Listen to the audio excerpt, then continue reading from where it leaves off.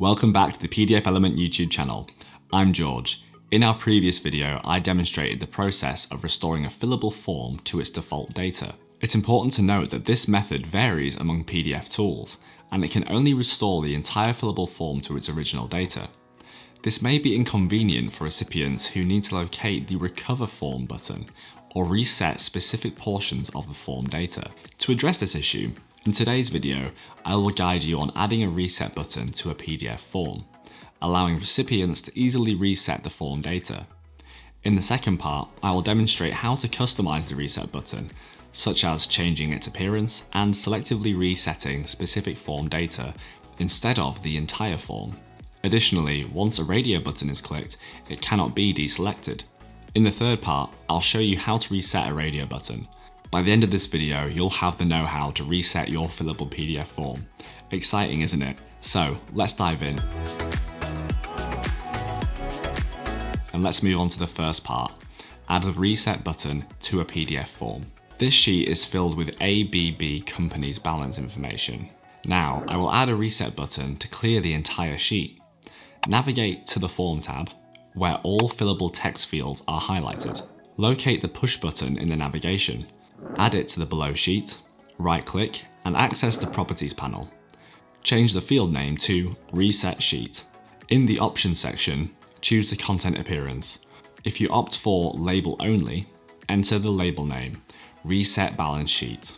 Move to the Action tab to specify options for what happens when the button is clicked. Since I want to reset the sheet, I'll choose to reset a form and select all fields. Confirm OK. Now, head to the Home tab to test it out. Voila, the entire sheet is back to its original status.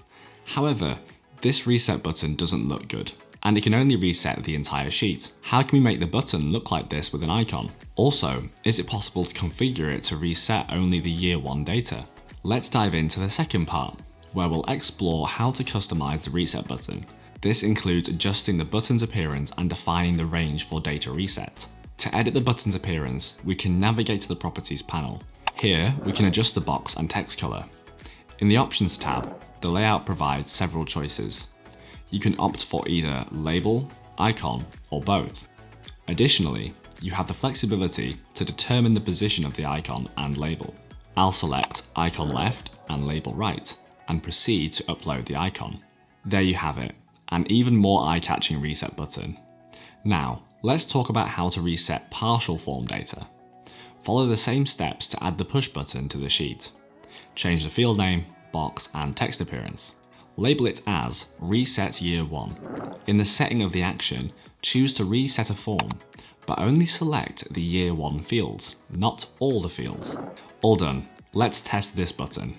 This time, only Year 1 data has been cleared. We're now at the final part, how to deselect a radio button.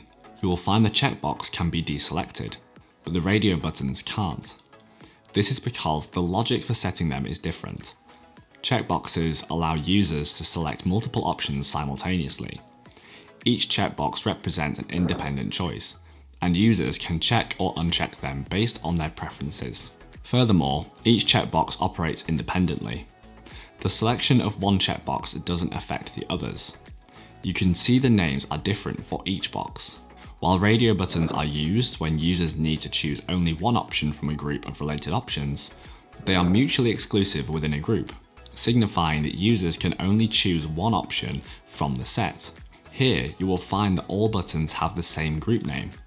So, how do you deselect a radio button? You can also add a reset button to achieve this. The process is the same. Go to the Form tab, add a push button, edit the button, and move to the action to select Reset a Form. This time, you only need to select one field name. Let's test it out. And it works. Thanks for staying with me till the end. After watching this video, I hope you can not only add a reset button to your PDF forms, but also its appearance and functionality. If you found this tutorial helpful, don't forget to like and subscribe for more PDF tips. Thanks for watching, and we'll see you in the next video.